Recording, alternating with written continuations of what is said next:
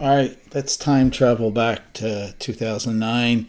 The web, doing presentations on stories of openness, and this kind of interface, Flash-based, seemed a reasonable thing to do, to be able to present collections of different stories in a non-linear format. So welcome to the world of Cool Iris. And you have kind of like this giant virtual wall of things to present. Some are graphics, some are video. And in presentation mode, I could pick and choose where to go, but probably start in the beginning. And can use my arrow keys to be able to page through things.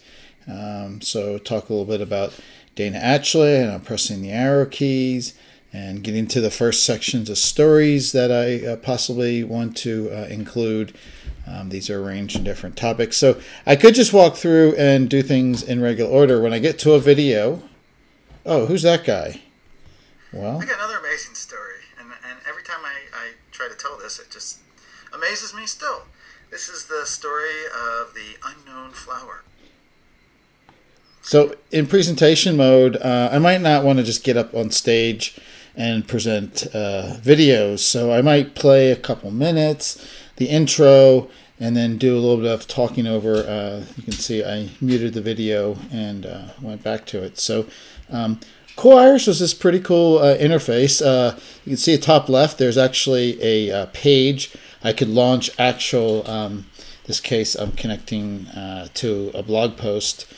So you can connect each pieces of media that I showed to something external. But it was really this kind of interface where I could more or less go in any order that I wanted to. If I decided I really wanted to pull up Barbara Ganley or Nancy White's or Darren Karapatwa's video, I could do that. So this was a great thing at the time, and I kind of wish I had something like this. This actually still works on the web. It does require Flash, which is a problem. It's a big problem, but with a little kind of technical fix about 2 years ago, I was at least able to restore it to the Flash version that people can view on a computer. And in addition to that interface, I have kind of a web summary of every story that's in that deck, if you will.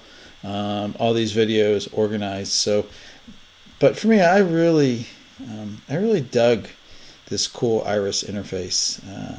There's something about it that just was different, and I just would like spend a lot of time flying back and forth and just give a sense of this kind of beautiful wall of potential jukebox media videos that I could pick and choose to talk about in front of a live audience. So those were the days of Cool Iris, for what it's worth.